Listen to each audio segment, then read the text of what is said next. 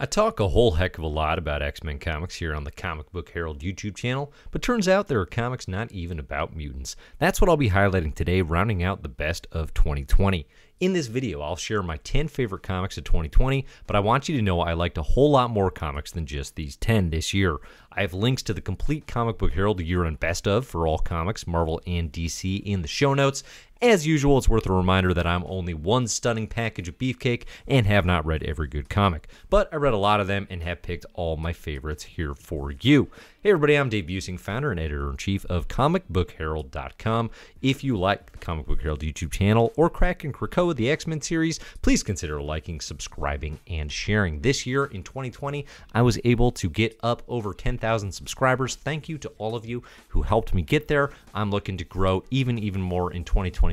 But first, of course, we got to kick off this Best Comics of 2020 pick. Today, I'll be working through my top 10. This should be a spoiler-free review, I want to point out, of these 10 picks in the comics. And again, if you miss one or forget what one was, I have links to everything over on comicbookherald.com where you can find the complete lists. All right, so with that said, let's get into the best comics of 2020. Pick number 10, The X-Men. No surprises here. While I was taken with Marauders as my personal favorite Dawn of X launch, throughout 2020, Jonathan Hickman, Lionel Francis Yu, R.B. Silva, and Mahmud Asrar, among others, have solidified the ongoing X-Men as the most essential book in the X-line and a serious contender for best Marvel comic. Whether it's The Crucible, The Brood, or anytime the Quiet Council gets together, I'm all in on the Krakoa era of X-Men. That has not changed, as the Crack and Krakoa faithful may well be aware. Now, obviously, if you're into X-Men, I highly recommend subscribing here to the Comic Book Herald YouTube channel, where I do reviews of every single X-Men comic as they come out, as well as weekend Crack and Krakoas, where I usually explore some bigger themes, ideas, or recent events that might be coming. At the time of release here, this will likely be my last video for 2020, so the next video that I will likely have as a weekend Crack and Krakoa will be a 2020 fast track. So if you miss things or just want to kind of re-examine like what actually happened this past year in X-Men comics, I'm going to be hitting my picks for the 11 major happenings in X-Men, from things like Ten of Swords to what I mentioned there with the Crucible, the Brood, and some others, to kind of talk about what that means for where X-Men comics are going. So again, subscribe to the channel here if you want to hear all about that.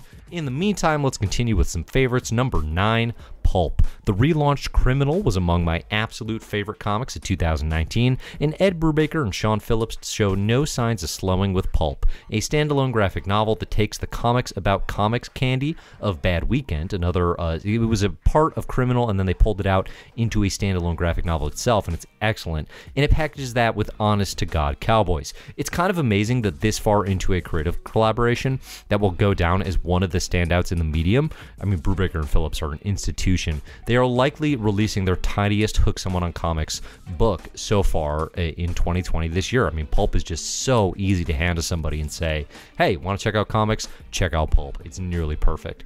Brubaker and Phillips also just released Volume 1 of Reckless, with Volume 2 set for release in April 2021. More or less assuring we'll be seeing the duo in their rightful spot on year-end best of next year as well. Number 8 on my list is Kent State, 4 Dead in Ohio. This is Durf Backdorf's deep dive into 1970s Kent State massacre of college students by the United States National Guard. It's a touching, harrowing, and 50 years after the incident, ooh, maybe harrowing? Let me know.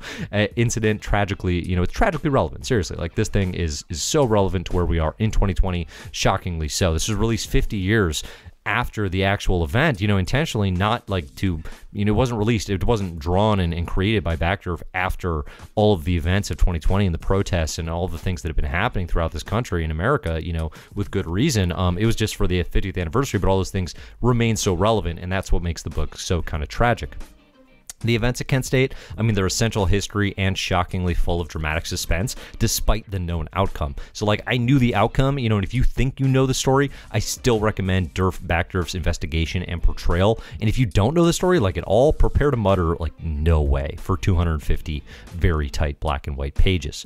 Number 7 on my list, a totally different bent. This is Old Head, Kyle Stark's mashup of a former pro basketball tough guy. He once finished 7th in the NBA in steals, and a vampire hunting legacy. It's without question the hardest I've laughed at a comic book in 2020. I'm not like all in on the Kyle Starks train necessarily. I really like a lot of his work. I liked his writing with an Erica Henderson drawn Assassination especially. But 2020, all his stuff was really hitting. He has a great sense of humor. He's a huge basketball fan, which was immensely appealing to me. When I did an interview with him for the Creannotators series I do on Comic Book Herald, we mostly just talked about NBA and basketball, which was pretty fun, I gotta say. And you'd also do well to check out Karate Prom, which you can get for pay what you want on Kyle Stark's website. It's another, again, like it's potentially free, or you donate some money to a creator doing hard work and of course supporting them, but another very funny, really excellent work. So if you're unfamiliar with Kyle Starks and his sense of humor, definitely check out Old Head and Karate Prom. And then I would also probably send you to, like, he does works like Rock Candy Mountain. What's the big one? Sex Castle is probably his biggest one. If you're a big 80s action movie buff, you'll probably find a lot to grab onto with great comedy and action in Sex Castle. So that brings us to number 6 on the list, which is Bitter Root. David F. Walker, Chuck Brown, and Sanford Green have crafted a special world with Bitter Root, so it makes sense that after one story arc, the series would be generating headlines like Ryan Coogler to produce adaptation of Bitter Root for Legendary, which will be amazing. Hate is a monster, and the Sangare family are Hate's hunters. This series was as good as it's ever been in 2020, and the timeliness is rarely matched with all of the racial tension in America. I can't wait for the return in 2021. I think that's Bitter Root's biggest downfall this year, is simply that there was not enough of it, but I do actually like that this creative team takes its time to kind of release these stories in chunks and get things right. There's a good reason Bitter Root won an Eisner for Best Ongoing Series this year for the 2019-2020 Eisners, and I'm looking forward to it coming back for more again in 2021.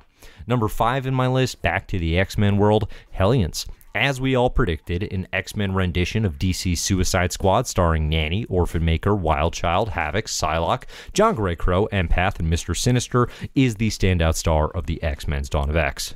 I'm just kidding. No one could have predicted that. It's bonkers. Despite the oddball lineup, or perhaps because of it, Zeb Wells, Steven Segovia, Carmen Carnero, and team have built the funniest superhero comic in publication, and what has become my surprise favorite book in the entire beloved X-Men lineup. No ongoing superhero story makes me laugh out loud hard or as often as Hellions, and the harder I think about it, the more challenging I find it to think of an ongoing that really ever has. Like, I don't know that I've read a Supers book quite this funny before. I'd actually be curious to hear in the comments if you have picks for like all-time favorite comedy superhero books. I don't know. I think of like Justice League International from DeMatteis and Giffen, potentially McGuire is up there. Maybe Superior Foes of Spider-Man, but definitely let me know what you think in the comments for like best, funniest superhero comic prior to Hellions.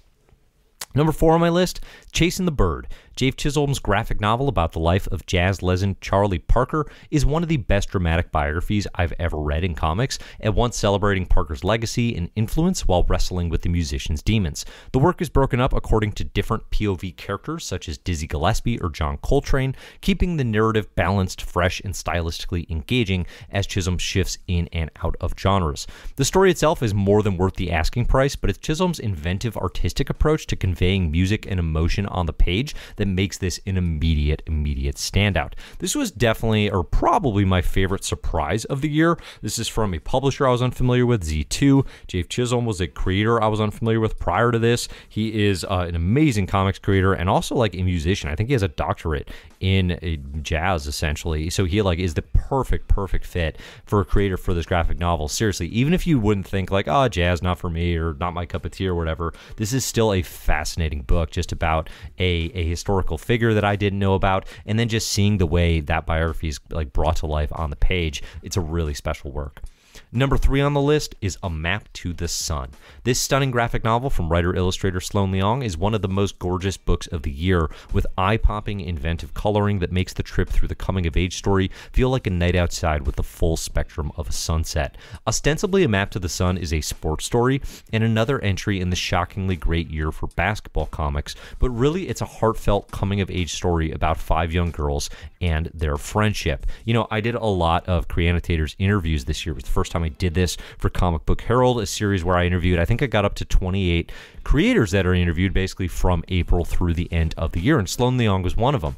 And there were times when I set up these interviews having checked out of work where I'm not like, I haven't finished the work necessarily, and I'm not fully, committed to being like, oh, I love this. I was so delighted that A Map to the Sun was as good as it is because it allows me to engage super passionately and just as a fan during those interviews, which definitely makes the work much, much easier. A Map to the Sun, much like Chasin the Bird, it was a glorious surprise to me in that regard, in that I loved it as much as I did, and it's highly recommended. Number 2, Ice Cream Man. I don't know why I resisted this for so long, but it's time to admit that Ice Cream Man is my favorite monthly comic book. It's always the book I'm most eager to read and most impressed by with each new issue. W. Maxwell Prince and Martin Morazzo are doing more inventive comics works than anything else I'm reading, and literally every single issue, whether it's a palindrome, a dark children's book parody, an instruction manual, the most recent issue coming out is an advent calendar, it instantly becomes a contender for issue of the year. Beyond even the brilliance and imagination of the form, though, and there's a lot of formalism to this, the heart of this book and the horror stories it tells have more emotional weight than should be possible in a 20-plus page comic increment. Mix in 2020's Quarantine Comics, one of the true lifeboats during the early U.S. pandemic shutdowns, where Prince, Morazzo, and the Ice Cream Man team got together and just released these little, 6-page shorts. All the proceeds, went to various charities. They got some cool creators in on it to do, little short stories as well, like Al Ewing and Chris Cantwell. It's just an endlessly fruitful realm of vision. Don't let the bedbugs bite, and remember, everything is one thing. Number 1 on my list, though, it is a combo platter of the Gene Luen Yang special, Superman Smashes the Klan, and Dragon Hoops. It's hard to quite encapsulate the year Gene Luen Yang had. I have 2 of his works on this Best New Comics section, and yet another single issue in my picks for favorite single issues of the year, and that was Terrifics number 25, kind of a choose-your-own-adventure issue that he wrote with amazing artist, Dan Mora. With Superman Smashes the Klan, which it started technically in 2019 and finished up early 2020, Yang and Gurihiro take inspiration from the incredible 1940s radio show Superman vs. the Klan of the Fiery Cross and deliver a modern yet timeless tale of social injustice and doing what's right in the face of great hate. From the gorgeous all-ages designs of Gurihiro to the essays about America, racism, and life as an Asian American by Yang at the end of each issue, this is an essential comics work. It's as essential a comics work, frankly, as you will find. Elsewhere, really all I needed to hear was Gene Luen Yang and Basketball Comic before trying to jam my credit card into the closest apparatus I could find.